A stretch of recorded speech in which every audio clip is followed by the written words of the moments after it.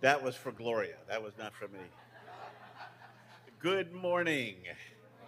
Welcome to Bay Presbyterian Church and our worship of the living God. It's so good to have you here today. And as we've already pointed out, it's good to have Gloria Gully here today, and we appreciate Gloria being here for us. A few announcements as we get started. First of all, Pastor Patrick is north with friends and family, and so we're looking forward to your soon return. And second of all, let's see, what else we got? Oh, the ladies' luncheon.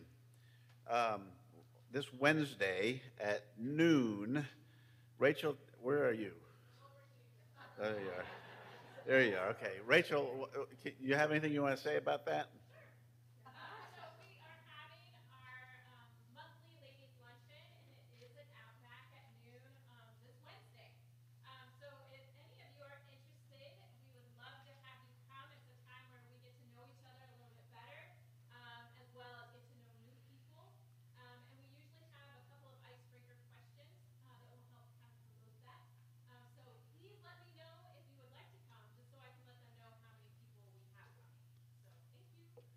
And that's a ladies' event, so I don't want any men signing up for that, please. Let's see, the Gideons were here last week, and as a follow-up to that, you'll have an insert in your bulletin if you wanted to make a donation to them. Appreciate that. Next Sunday morning, we're going to do Choose Your Own Hymn, so I'm suggesting that if you have a favorite, let's put it right down on a scrap of paper and be ready next week to jump up and get your favorite hymn accounted for.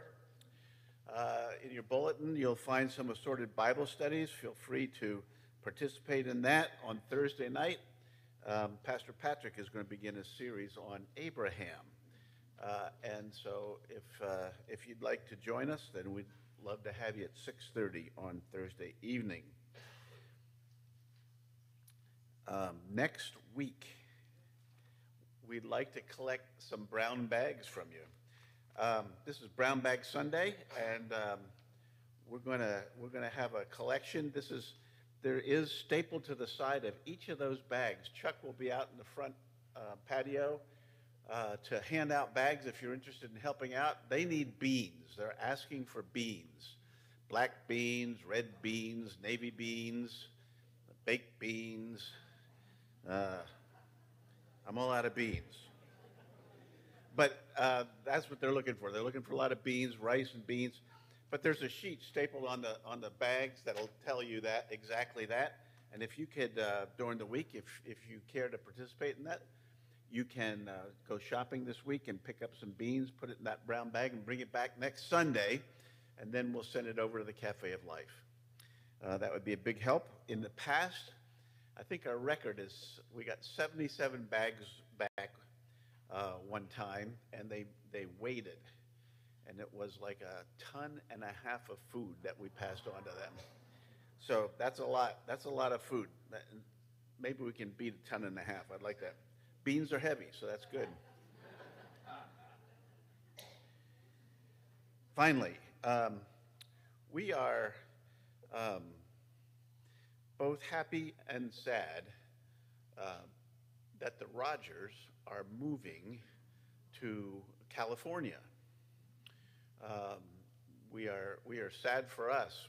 We are happy for them because they're going to move closer to grandchildren, and you know how that works. But I would like for Tom to come here. Tom has been instrumental in our church, and particularly in the finances. And we got a little something for Tom, and we got this little thing that he could put on his desk or with gratitude for your unwavering dedication and commitment, which has contributed towards our success. Thank you for your work, Bay Presbyterian Church.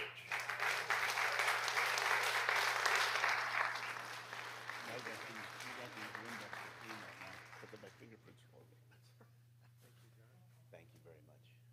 And this is a little bag to carry it around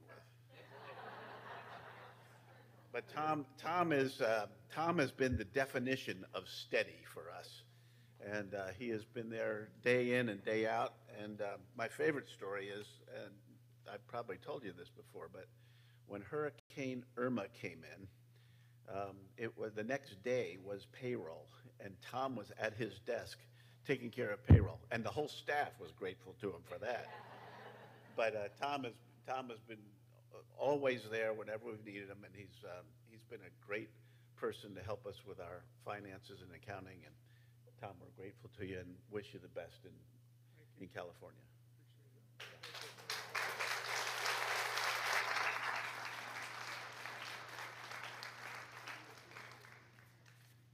And now let's take a few moments to prepare our hearts for worship.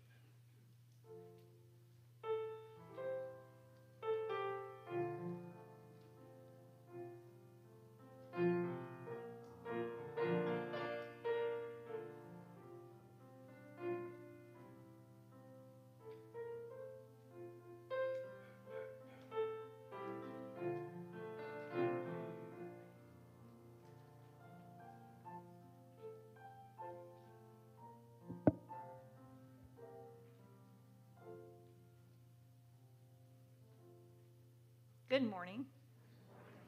I invite you to join me in the responsive reading of our call to worship.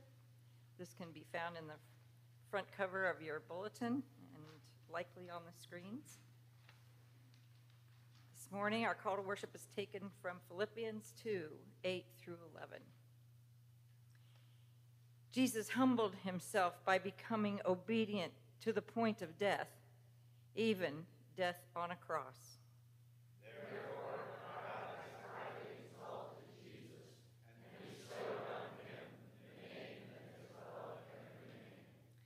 So that at the name of Jesus, every knee should bow in heaven and on earth and under the earth.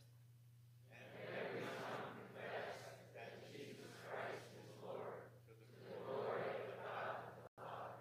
Amen. Our first hymn this morning, stand with me as we sing together, praise him, praise him.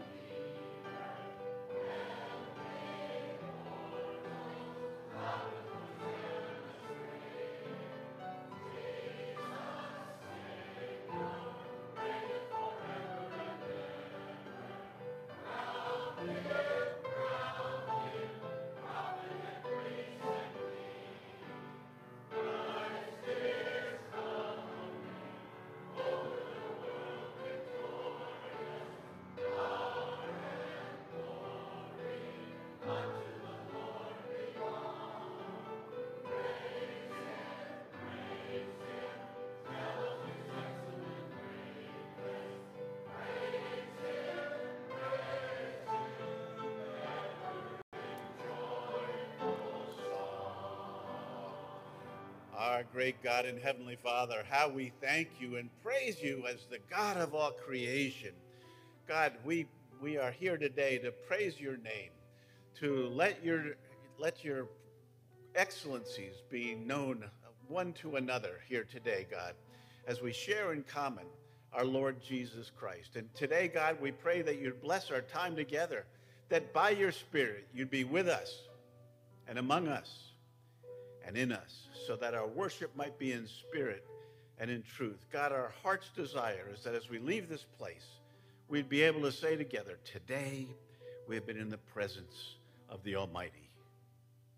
Hear us, O God, we make our prayer. In the name of our Lord Jesus Christ, he who lived and died and rose again, and who while on this earth taught his disciples to pray, saying, Our Father, who art in heaven, hallowed be thy name. Thy kingdom come, thy will be done on earth as it is in heaven. Give us this day our daily bread, and forgive us our debts as we forgive our debtors. And lead us not into temptation, but deliver us from evil. For thine is the kingdom, and the power, and the glory forever. Amen. Thank you, and please be seated.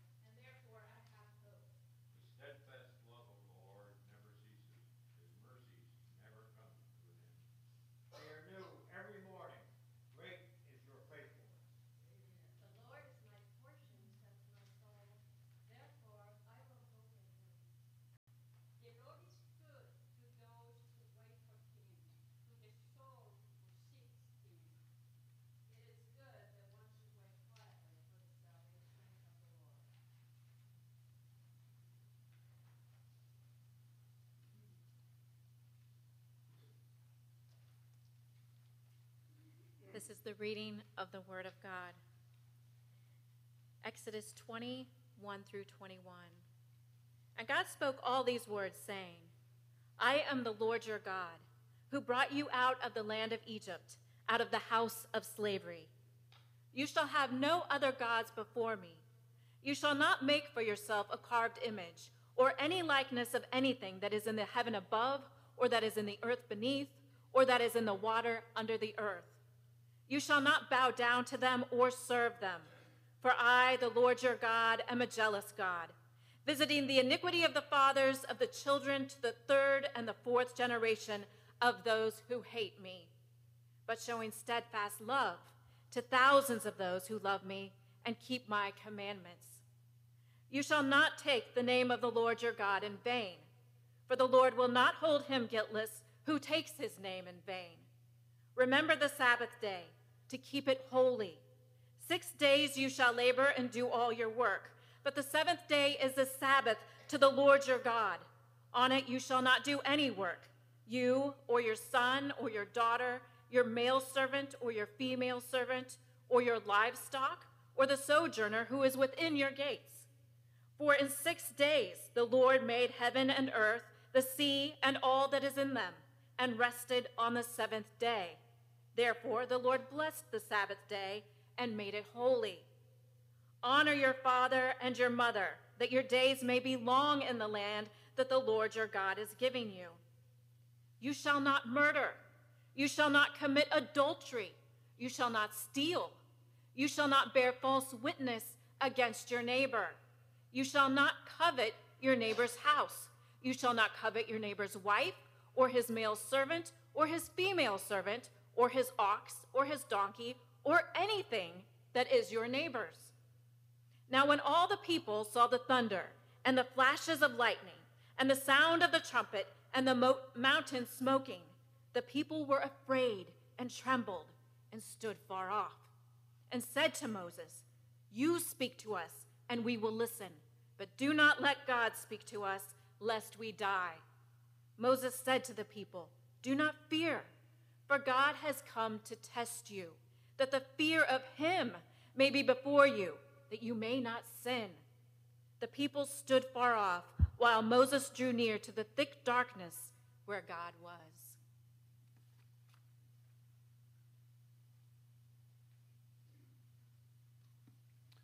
Now for ushers who come forward, we'll continue our worship of Almighty God as we present to him our tithes and offerings. Would you bow for prayer with me? Our great God and Heavenly Father, how we thank you for the blessings that we enjoy from your hand. God, our confession today is that we have treated those gifts lightly. We have taken them for granted, and we've sought to appreciate the gifts and not the giver. And God, our prayer at this time is that you would take these gifts, now that you would take them and multiply them and use them to build your church here in Southwest Florida and to the ends of the earth. We make our prayer in the name of Jesus, who is indeed our strong Savior. Amen.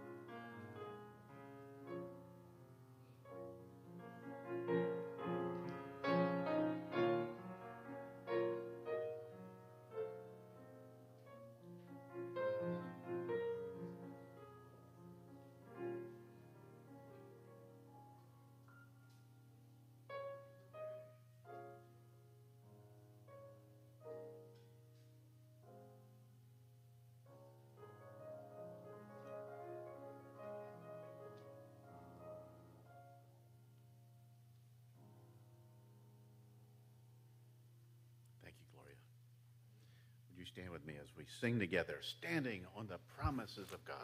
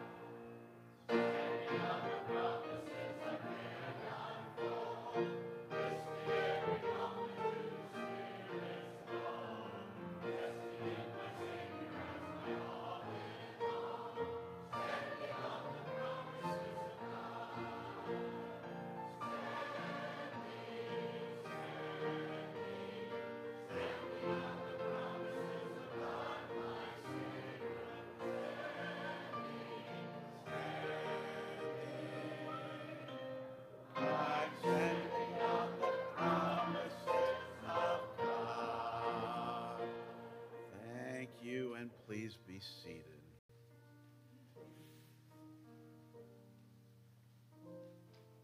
At this time, I invite you to pull from your bulletin a prayer sheet. Take a glance down there, pick out 2 or 3. We want to remember Lori Rufus. Continue to pray for Lori. Her family's here now, her kids, and that's been a big encouragement to her. So we want to pray for Lori. Rob Gelfie, that is my neighbor who is going to lose a leg, and we want to pray for Rob. Heard from Sharon Klopp this week. That was really nice to get a phone call from her. So remember these and any requests that you may have. Remember them silently, and I'll conclude us after time. Let's go to God in prayer.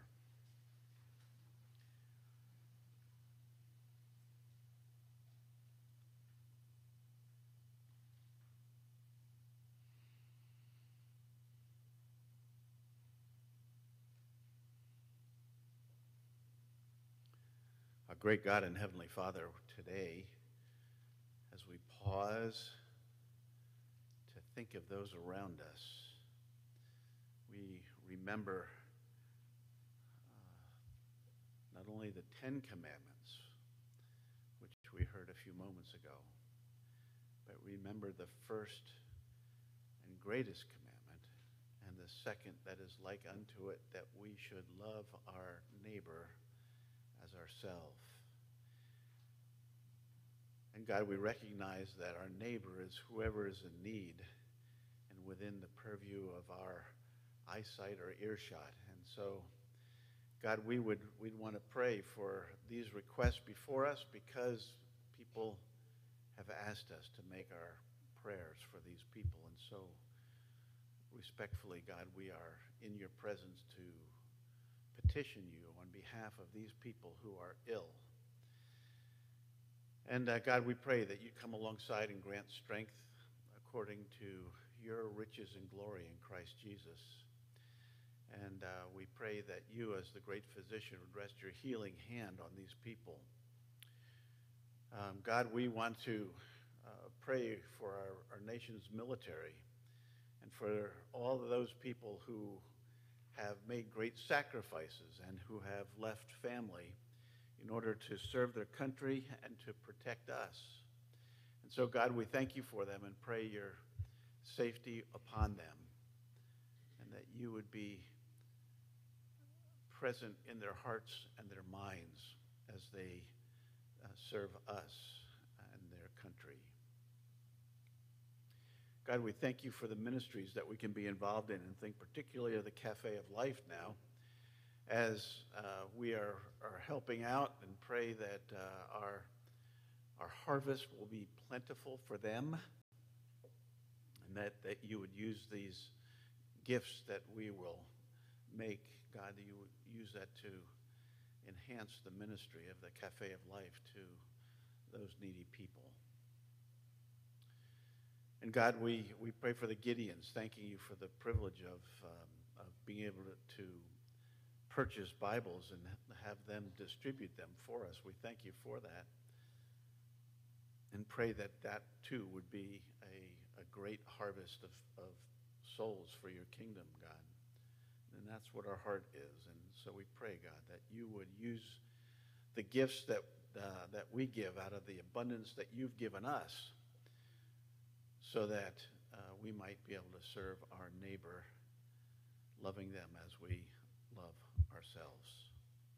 God, we pray for our pastor now as he comes to us to preach your word. We pray that you would fill him with your spirit, and that you would fall on us by your spirit, so that the word he preaches would find fertile soil, and that you would bring a great harvest in our own souls. And God, we pray this because of our Lord Jesus Christ, in whose name we pray. Amen.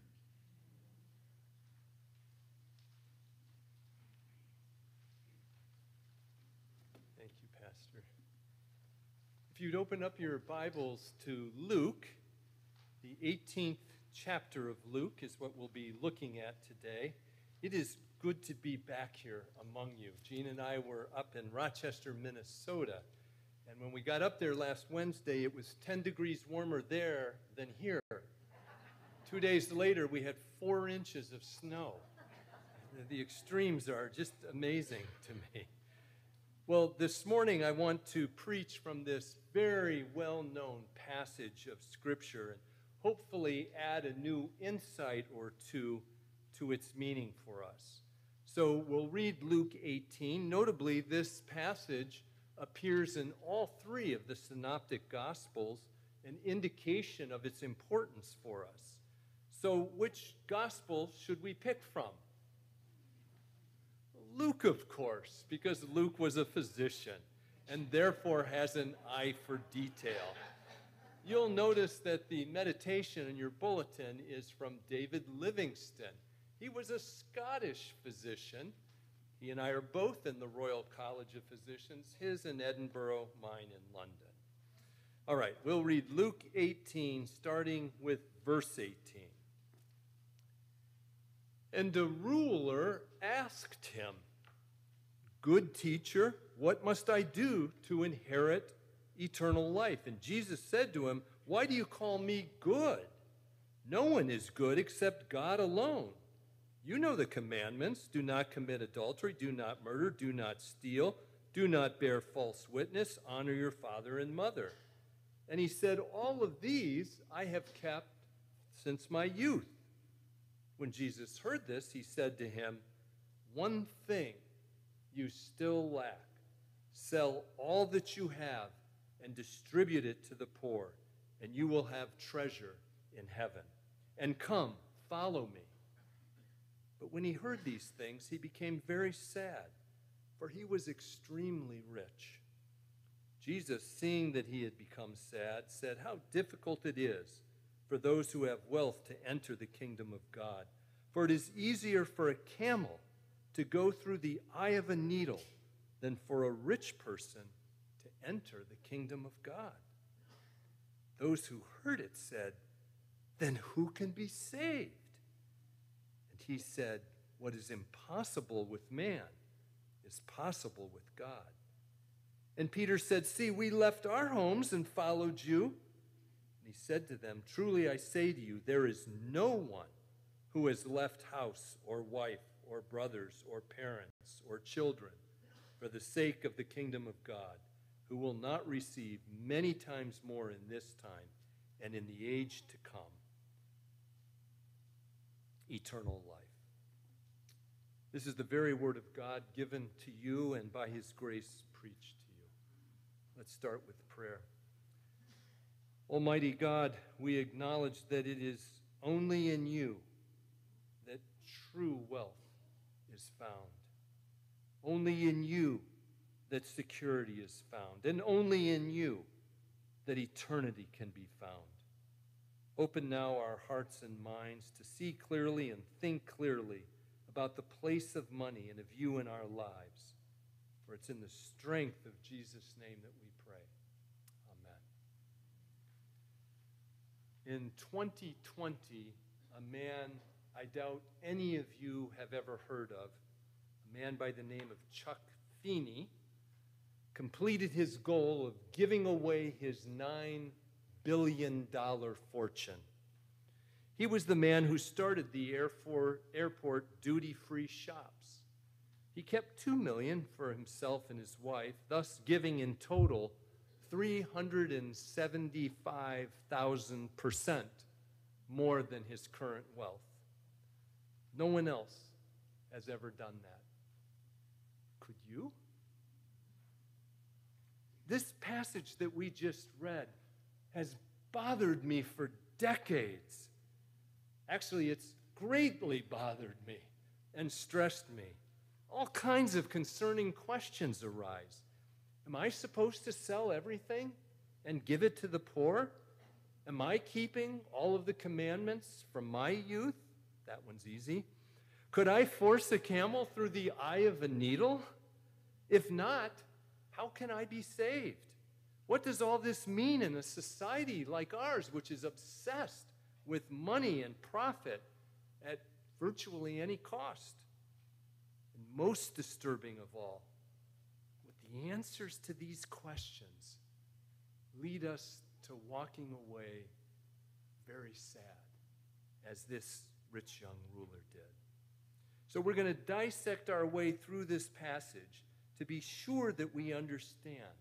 This, after all, is the very word of God given to us that we might understand him and what he expects from us.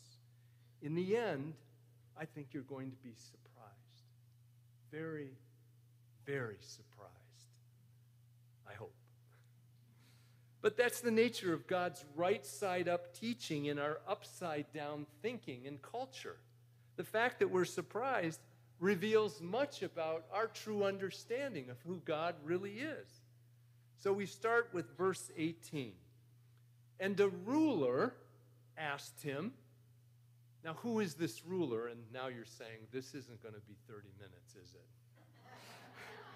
We only know that he's young, and that he is, as Luke records it in verse 23, extremely rich. Matthew and Mark both record that he had great possessions.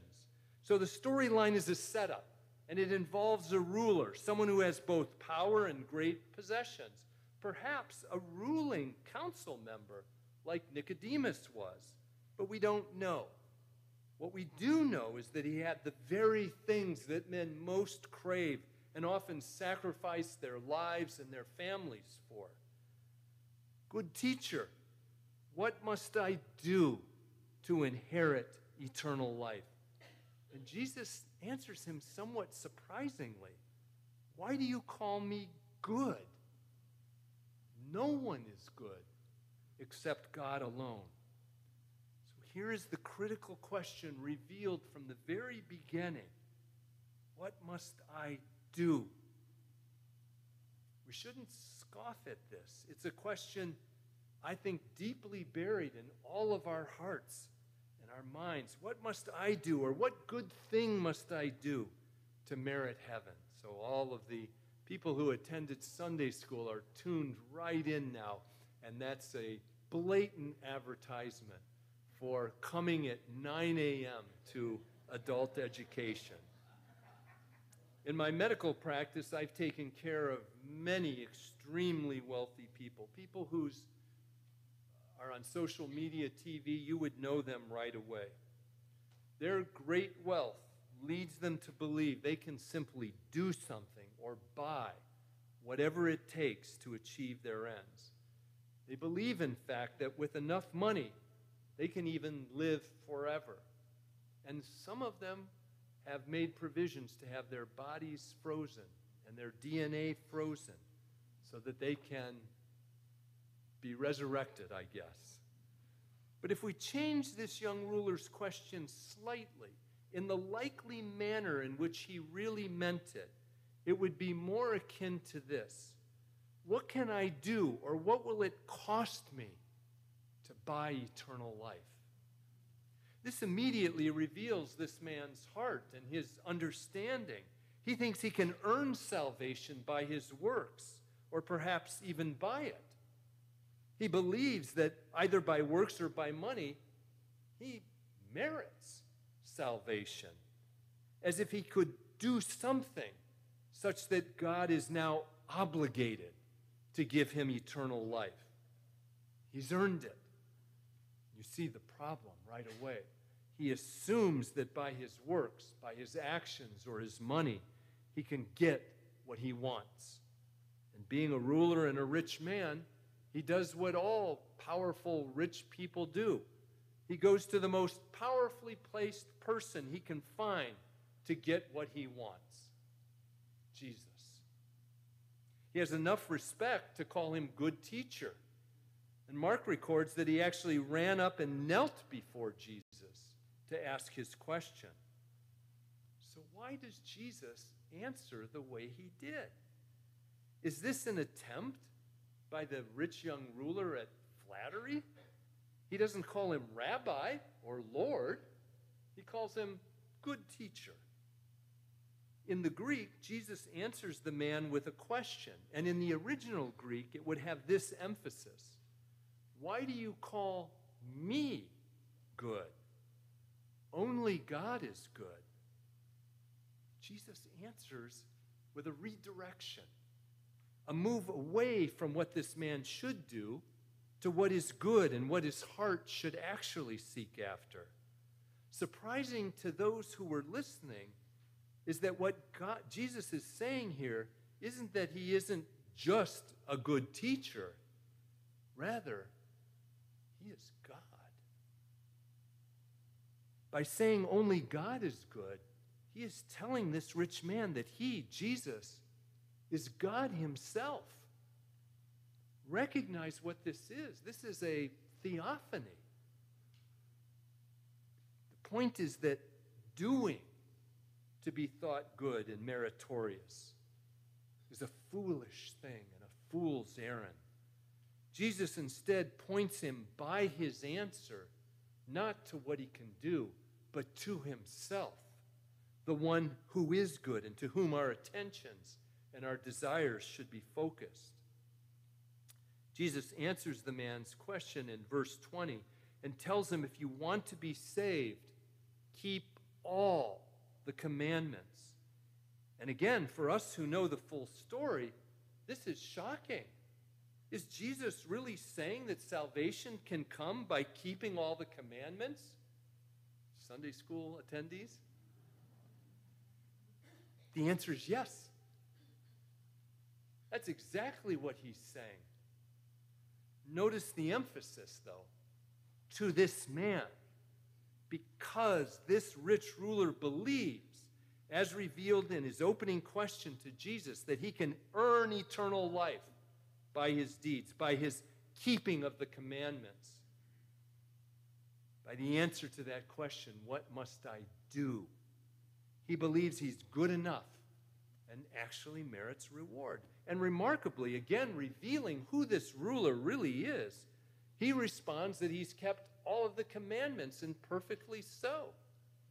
Gene and I, in our street evangelism, have met one and only one person who has said this to us, and it kind of took us aback. I don't sin. I've kept everything perfectly so. In fact, he says since his youth in verse 21.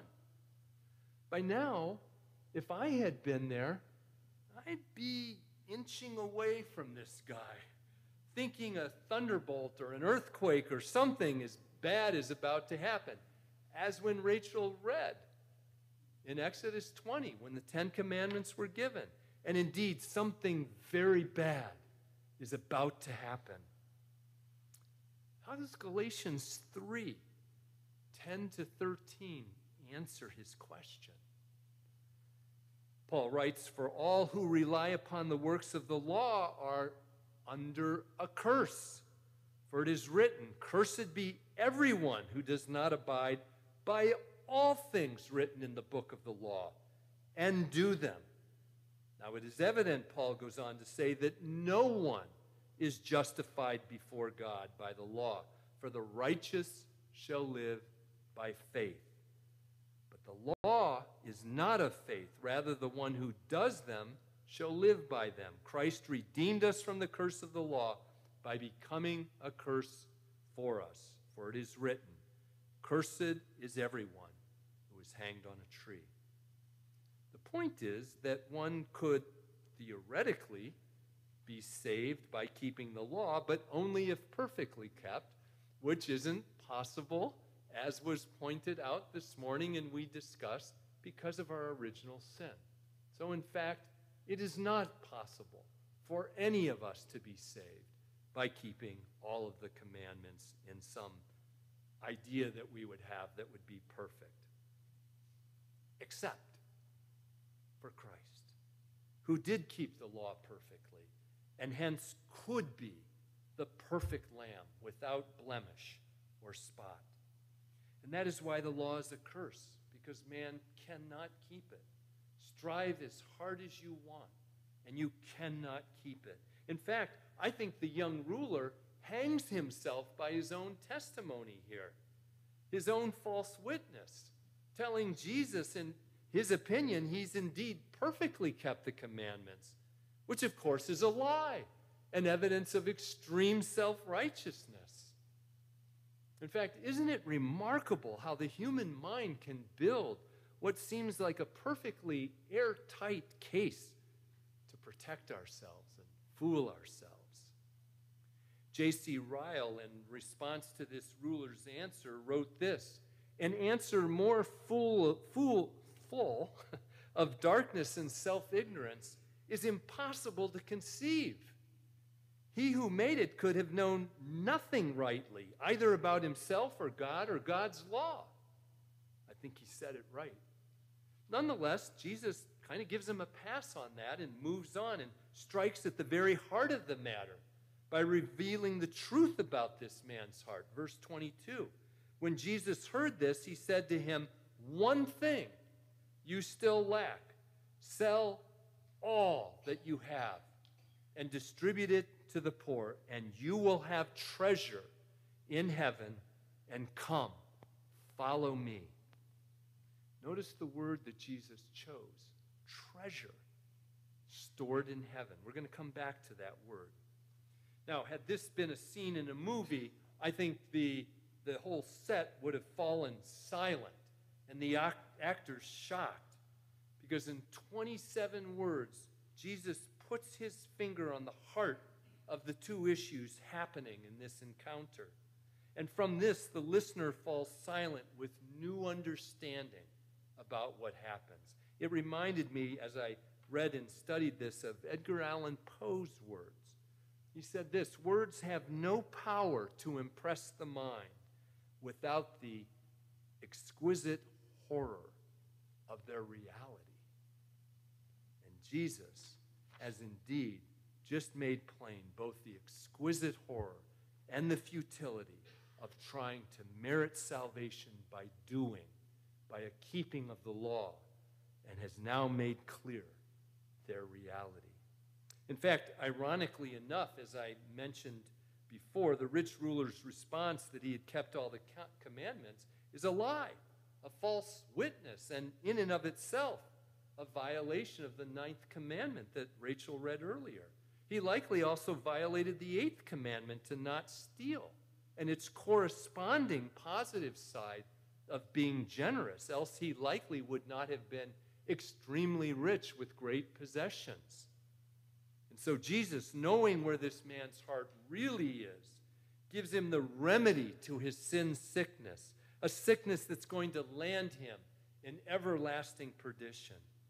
Jesus tells him, you lack one thing, one single barrier, that if you overcome it, you will gain eternal life. Sell all that you have and distribute it to the poor, and you will have treasure in heaven.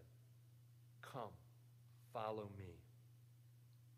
Notice the sequence here. Sell it all, give it to the poor, in other words, people unlike yourself, and follow me. Jesus brilliantly answers the young ruler's question by holding up a mirror such that this wealthy man of great possessions can now see himself with clarity and answer the question for himself. Is Jesus what he really wants, or is it his great wealth and possessions that he wants? The truth comes screaming in at this point. Verse 23, for Luke records this, but when he heard these things, he became very sad, for he was extremely rich. Now recall verse 22, that Jesus spiced the deal here, telling the ruler if he did this, it wasn't like he was simply going to go from rich to poor. No, Jesus tells him plainly that if he does this, he'll have even greater treasure than what he owns now in heaven and for all eternity. But it means being rich in Christ's way, not the culture's way. And with, I imagine, begrudging clarity, the rich young ruler walked away, very sad. Philip Ryken, in his commentary on this passage, notes something interesting. Rather than telling the rich ruler to do something, Jesus tells him to get rid of something. It would be an act, he said, of subtracting all the things that were standing in the way of his entrance to the kingdom of heaven. Does Christ's lesson here dawn on us? Are we ridding ourselves of those things that stand in the way of our gaining true treasure in heaven, of giving our lives to Christ and to following him? You see, and this is where I think this passage most often gets misunderstood. It isn't the money per se that's the problem here. Rather, it's the place and meaning attached to money that's the problem. The issue is not one of wealth and riches, but of trusting in those over Jesus. So is the lesson that we should sell everything we have and give it to the poor so that we can get to heaven? Is that the message? No, and no. That is not the message. Without a call from Christ to do that in your life, that would simply be doing. It would be a futile, works-based type of trying to earn salvation. If I do this great thing, surely Christ would see my merit, and I will be ushered through heaven's gates. And that kind of thinking is why I called this message the foolishness of anything but God. But works and wealth is not what is being taught here. And I hasten to add, there are individuals, many of them, who are called to this, as hard as it would be to even imagine. Heirs and heiresses who have turned away from fabulous wealth and turned to Christ, to the mission field like David Livingston, or to using the money to bind up the injured, to feed the poor, and to care for the widow and the orphan. Look at Zacchaeus in Luke 19, 1 through 10. He gave up fabulous wealth to follow Jesus. But the lesson is this: whatever stands between you and Christ is an idol, and it's to be destroyed, eliminated, discarded. If there's something between you and the command, follow me, we must pray earnestly for the faith to put it in its proper place, such that we really could follow our Lord. For the truth is that absolute faith in Christ requires that we do give up many things this upside-down culture reveres. Matthew 6, 19 through 21 and verse 24 makes this very clear. Notice the word I asked you to remember. Do not lay up for yourselves treasures on earth, where moth and rust destroy and where thieves break in and steal. But lay up for yourselves treasures in heaven, where neither moth nor rust destroys and where thieves cannot break in and steal. And now verse 21, which makes the matter crystal clear. For where your treasure is, there your heart will be also. Bingo. This is the critical key that opens up our understanding of this passage. He elaborates further, verse 24. No one can serve two masters. I'm still in Matthew. For either he will hate the one and love the other, or he will be devoted to the one and despise the other. You simply cannot serve God and money. There it is. Worshiping wealth means you cannot worship God in the way he must be worshiped. You've made money and possessions your God, and your heart is not with God, but with the security of possessions. But what if you were given this command by Jesus to sell everything and give it to the poor? Would you, so to speak, pass the test? The answer takes us to the heart of this teaching narrative. And I believe it's this. We are to meditate and pray very, very deeply about this question. Who and what is the ultimate ruler, the ultimate security, the ultimate authority in my life. To what do I attach the most importance in my life? Where does my heart really lie? It's like being that monkey who reaches through the trap door to grab the banana inside the cage, but the door's too small to get his hand and the banana out. But he refuses to let go of the banana. Money is like that banana for us. So we stubbornly cling to false notions about the security of money, of our possessions. An interesting thing to me, and now I'm doing it, is we notice people move to Florida. They don't have basements. Their garages are so full of stuff, they can't park their cars. And when I go into my neighborhood, who I've gotten to know, I said, when's the last time you touched this stuff? I don't know, a decade? But I feel good knowing my possessions are here. But your car is being ruined. Bananas. What is it going to be? Let our grip on the banana go, or the good life that Christ promises? Treasure on earth or treasure in heaven? The Bible, by the way, has much to say about wealth and its place in our lives. Proverbs 18:10 has this to say about the false security of wealth. The name of the Lord, you know this verse, is a strong tower. The righteous run to it and are safe. The wealth of the rich is their fortified city. They imagine it an unscalable wall. For those who place Christ first, the words of Psalm 18:2 ring in our ears. The Lord is my rock, my fortress, my deliverer. He's my shield and the horn of my salvation. He's my stronghold. For those who reject Christ as foremost in their lives, the words of Zechariah 9:3 will be true, as it was for Tyre. Tyre has built herself a rampart and heaped up silver like dust and fine gold like mud of the streets. But behold, the Lord will strip her of her possessions and strike down her power, and she shall be devoured by fire.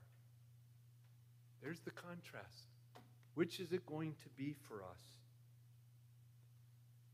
As I've mentioned, many have misinterpreted this passage. Is it a requirement to sell everything, to do a good work in order to gain salvation? Again, to be clear, no. Let me relieve you of that. It took decades for me to relieve myself of that. It took seminary for me to relieve myself of that. That is not what is being universally taught here. What is clear from this passage is that anything that stands in the way between us and Christ is what we need to get rid of. Whether it be job title, great possessions, whatever it would be. The true requirement for salvation has nothing to do with works.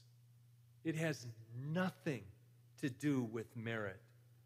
It doesn't even consist in doing and hoping that it will be seen as merit, warranting salvation. The true requirement is putting absolute, total, complete trust, faith in Jesus, and letting go of our precious little bananas. Next time I preach this, I'm going to bring a banana as a prop. So why so much emphasis on money in Scripture? This really bothered me. I grew up very, very poor, and as a physician, we weren't rich, but we had a good living. Money turns out to be the common idol for those who are very wealthy. That's why in verses 24 and 25, Jesus makes the statement, somewhat funnily, that it's easier for a camel to go through the eye of a needle than for a rich man to go to heaven. But notice something interesting here. Scripture says that Jesus looked at him with sadness. I found that really interesting. The point is that Christ longs for us to see, truly see, that the things that we attach our hopes and our dreams to, like money and possessions, don't save. They suffocate. They don't save. They suffocate. The disciples watching and overhearing all of this, verse 26, are aghast. Those who heard it, it's recorded, said, "Then who can be saved?" They're astonished. After all, doesn't this culture, as it did those millennia ago, teach that great riches are evidence of God's favor? Again, no, no, and no. But that is how we think in this upside-down culture. And it is suffocating. But the question they asked was the right one. Well, then, who can be saved? And it's critical that we hear this answer, because the answer to sell everything and give it to the poor and follow me, for most of us, is we would walk away sad. Listen to how Matthew phrases it. When the disciples heard this, they were greatly astonished, saying, "Who then can be saved?" But Jesus looked at them and said, "With man, with you and I, it's impossible." He knows our hearts. It's impossible. But with God, all things are possible. Jesus told the truth. It's impossible with man. Not one single person can or ever will be saved without the saving grace of God. Money can't buy it. Great power can't command it. Impressive works can't cause it. It is Christ and Christ alone. Soli Christos. Only Christ. How do we know this? Look at verse 27. What's impossible with men is possible with God. When the powerful grace of God came upon Peter, James, and John, they did in Luke 5:11 what Scripture records. They left everything, all their possessions. They left their livelihood, their fishing boats, and they followed Jesus. In verse 28, this same Peter says to Jesus, "See, we left our homes and followed you." Little piece of merit, kind of still stuck in his heart. That's the way we're built. Look at me. I did good things. Jimmy Kimmel says, in a comedic way, he said, "I always do good things as long as the cameras are rolling." And it's true. Peter says, "We left everything and followed you. What then will we have? What will we get from doing that?" And Jesus answers the question plainly, straightforward, verses 29-30. "Truly I say to you, there's no one who's left house or wife or brothers or parents or children for the sake of the kingdom of God who will not receive many times more in this time and in the age to come." You get a 200% return. You will get many things more in this time and for eternity. And there's the answer to any doubt we might have. Is Jesus worth following, if it were to even cost us this? And he gives us a guarantee, better than your bank, better than the market. It's an absolute promise. He's never going to invest in bonds that won't pay.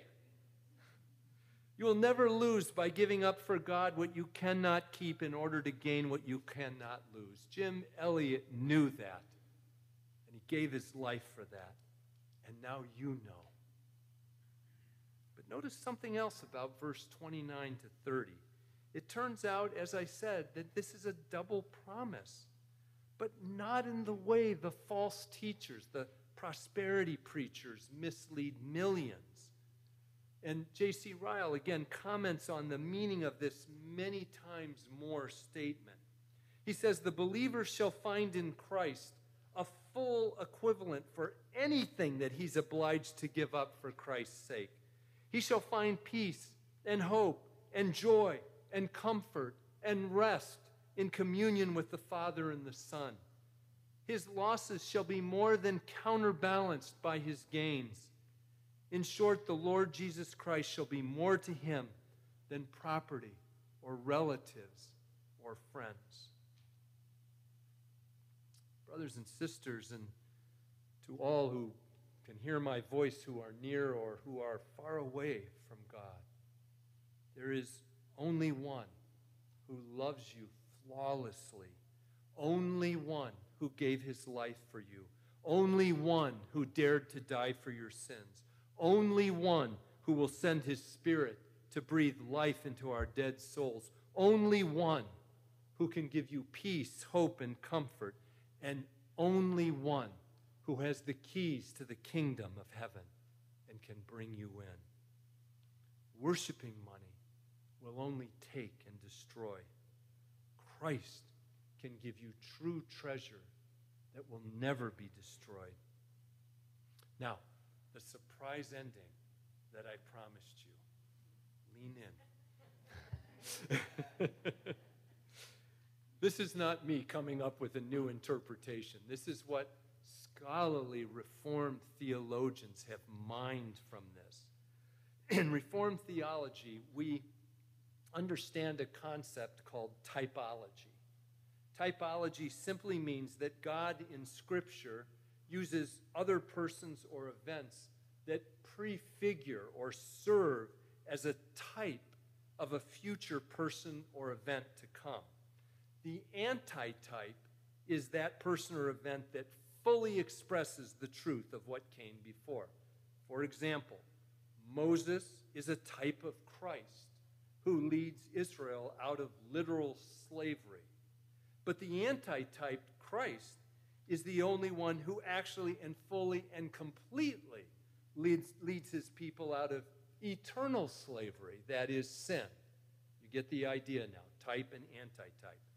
So in our passage today, the rich young ruler is a type. And as a type, he could not meet or fulfill the request made. He could not put Christ first by demonstrating that money wasn't his God, by selling everything and giving it to the poor. But the antitype is Jesus the Christ, the true rich ruler, who while possessing everything, who held in his hands the greatest power and was above all other rulers, gave up everything.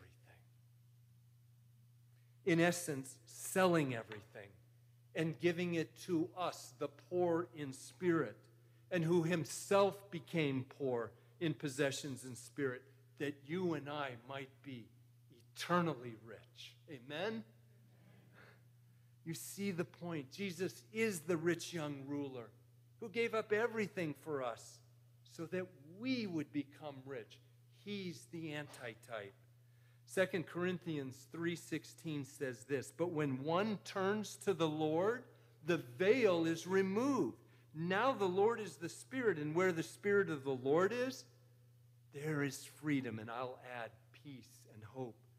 And we all, with unveiled face, beholding the glory of the Lord, are being transformed. We're becoming like him from one degree to another, for this comes from the Lord, who is the Spirit.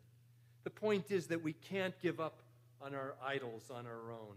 But where the Spirit of the Lord is, in our regenerated hearts, the veil is lifted, and we become transformed by degree into the image of Christ. That is, we see the truth that Jesus is God, and that true riches, true security, true peace of mind, indeed, I would say truth itself, are found in him and him only. Let me wrap up now here. Jesus is the rich young ruler who not only could, but did, paving the only way for us to make him first, because it is impossible with man. and thereby gaining eternal treasure in heaven. So you have the 5 applications that I came up with on your sheet there.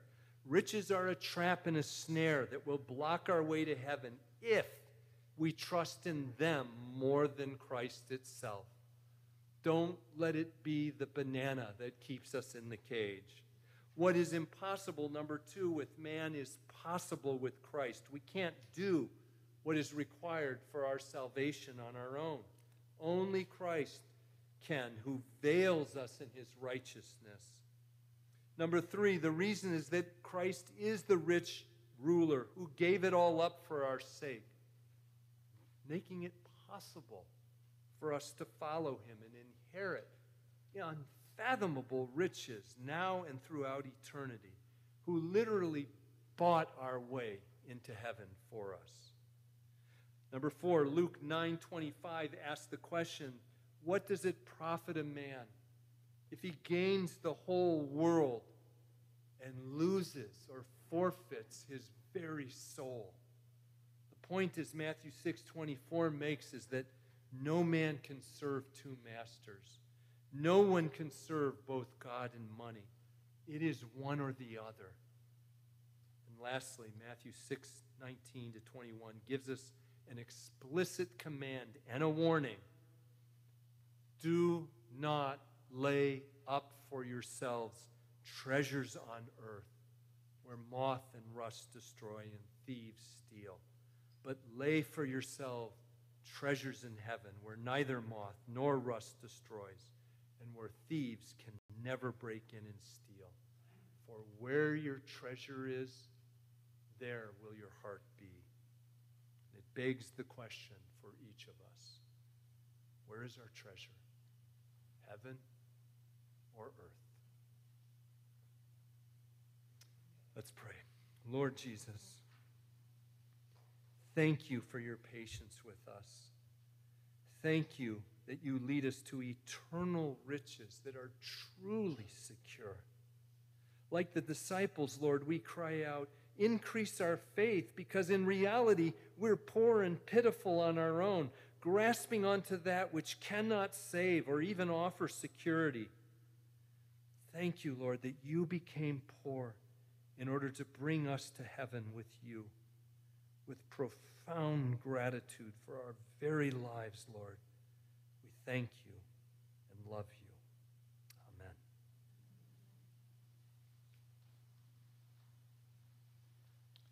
Thank you, Greg. You stand with me. We'll sing one stanza only. 'Tis so sweet to trust in Jesus. Stand with me as we sing.